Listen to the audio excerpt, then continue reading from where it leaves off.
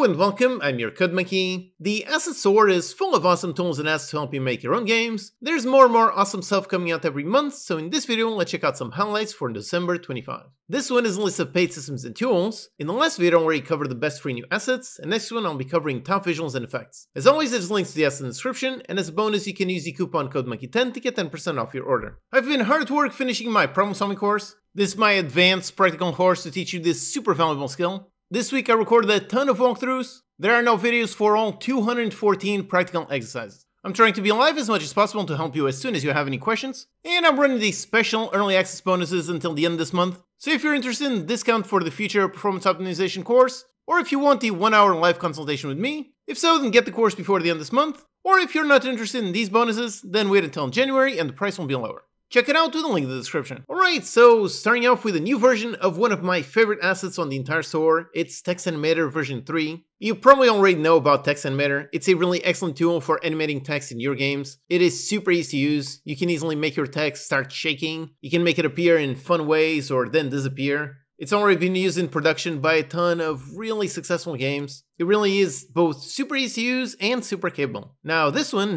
version 3 comes with a bunch of improvements. It includes a brand new animation engine and importantly supports UI Toolkit. So that means you can animate both your runtime UI, but also I'm guessing also your edited time UI. So if you want to make your edited tools and make them look a little bit more interesting, if so then this could be great. Basically this was already an excellent asset and now it's even better. If you already own version 2.0, then you can get this new version with a pretty nice discount. Next, if you have a voxel game and you want to blow some stuff, if so, then look at this asset. It lets you build things with voxels and then blow them up. The destruction is actually quite realistic with some actual physics, so if you blow up both ends of a bridge, then the middle part will just fall down. It even includes rig physics, so you can actually slice a character and the whole thing works. You can make the voxels or the fragments in basically any shape that you want. It doesn't have to be just cubes. So the whole thing is very performant with lots of options. So yep, this one over here, this one seems really impressive. The demo scene with the gravity gun looks and feels super satisfying. So yep, this looks like a really impressive asset. Honestly, I'm amazed that it has no review so far. It seems very well built. Basically, if you want massive voxel destruction, if so, then this over here, this one seems really great. Then here we have a tiny interesting tool. It is called Asset Reference Finder. This one does exactly what it says. It shows you all the references for all of your assets. This is a small thing, but I think it's really cool. As you build larger and larger games, you end up with tons of stuff in your project files, many of which you're probably not using. So this one over here, this one lets you easily see how many references an asset has and actually identify what are those references. Where exactly is that asset being used? This seems like a simple but a very useful tool. It is all about looking for GUIDs, so it should be pretty fast at scanning even on some very large projects. Next, here's an interesting UI one called Bindables. So this one basically lets you bind data to certain elements. So for example, you can bind a health bar to the health bar amount variable. Then as the underlying variable, as that one modifies, the health bar will actually update automatically. So this basically handles all the updating of all the elements for you. You really just need to update the underlying value and the binding object that will update itself automatically. So yep, it seems like this kind of thing makes building a UI much more simple. This works with sliders, it works with Text Mesh Pro elements, it works with images, really all kinds of things. It's definitely a very interesting way of doing things, basically letting the system update it instead of doing it yourself. This works with both Unity UI and UI Toolkit. And you can also bind two ways, meaning for example you can have a slider or some input text field and have the player write something to then automatically update a variable. It supports all kinds of types, including a dictionary and animator. And next up here we have a UI particle system. This one does exactly what it says. You can have particles in your UI. It includes an interface that is very similar to the standard Unity particle system, but of course you can do all of that in the UI.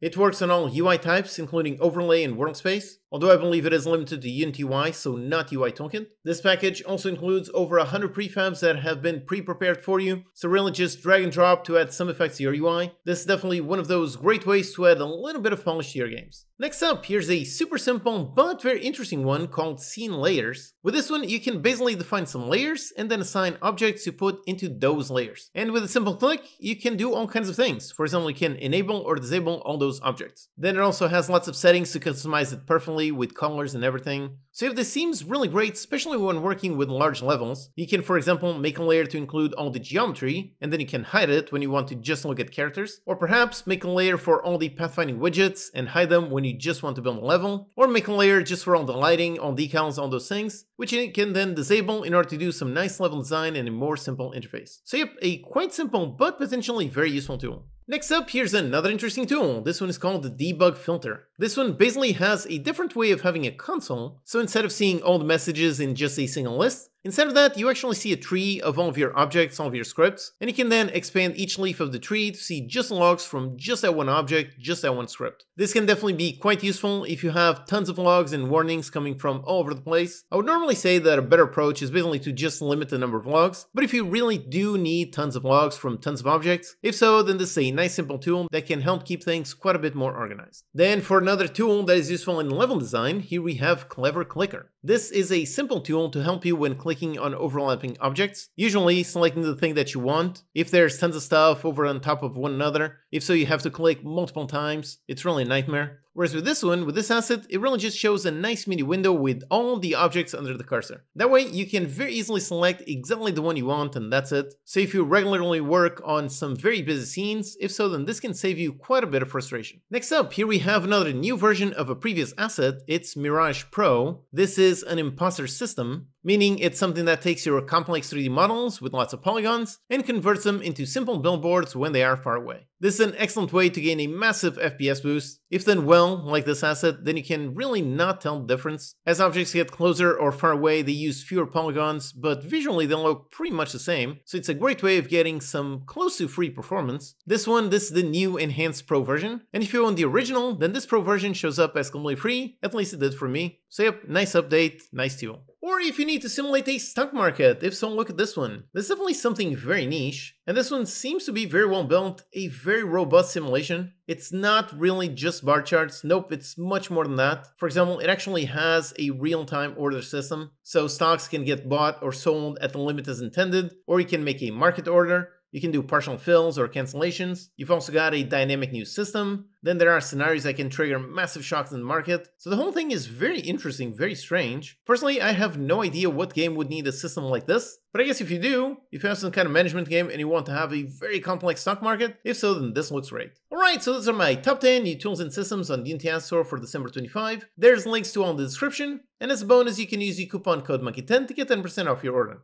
Alright, hope that's useful. Check out these videos to learn some more. Thanks to these awesome Patreon supporters for making these videos possible. Thank you for watching, and I'll see you next time.